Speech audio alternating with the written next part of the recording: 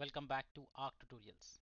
This is JavaScript Top 100 Coding Interview Questions and Answers. These are the common questions that are often asked if you are planning to attend an interview. Also, these are the most commonly used code snippets in your everyday, day-to-day programming life. I hope you find this series useful and helpful. Let's get started. So the first thing is often interview question starts with asking, can you write a class in JavaScript with some methods and properties? Right? So this is more of an introductory and opening kind of question to check whether you have worked with object-oriented programming in JavaScript, that is writing class, methods, etc. Let's see how to do that. But before I get started, I would request you to kindly check out my book, which is covering over 100 plus code snippets that are often asked in interviews. Also, if you want to become a good developer, these code snippets will really help you. You can find the book at arctutorials.gumroad.com. You can find it here. This has questions on arrays, strings, and much more. This would really help you become a good developer. So please do check that out if you're interested. All right, so coming back to the question, how to define a class with properties and methods in JavaScript?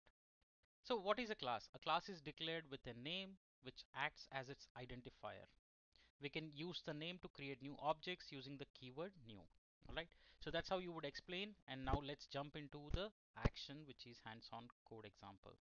So I'm going to start it here and I'm going to write a simple script. It's just a HTML file, so I'm just writing the script.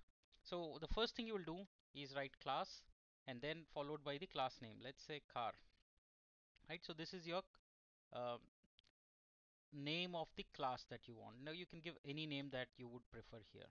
Right, now class can have a constructor. Let's say I'm going to give two params and I'm going to say model and name.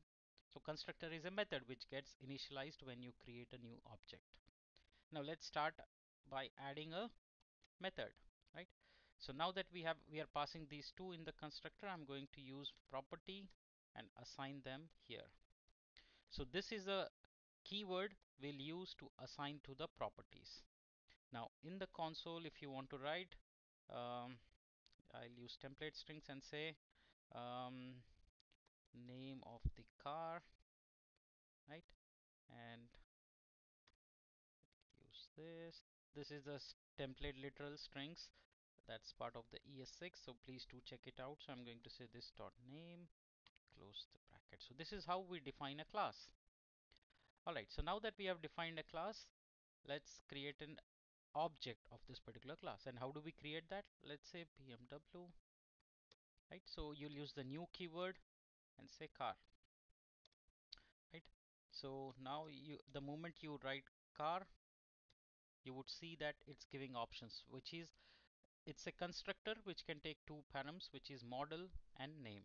So let's pass the model. Let's say 620 is the series, and let's say sports edition, right?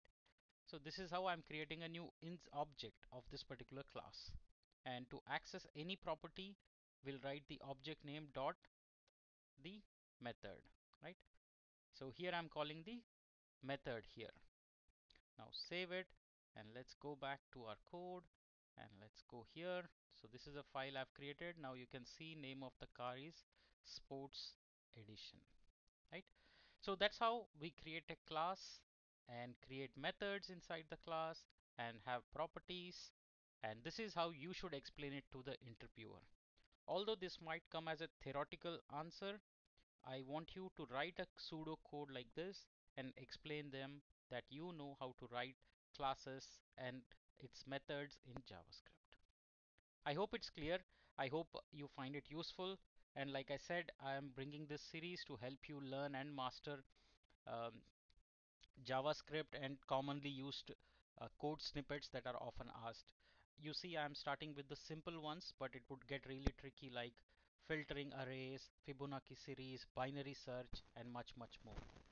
If you want to get the ebook, the link is in the description box below. Make sure you check it out. Thank you so much for joining. See you in the next episode.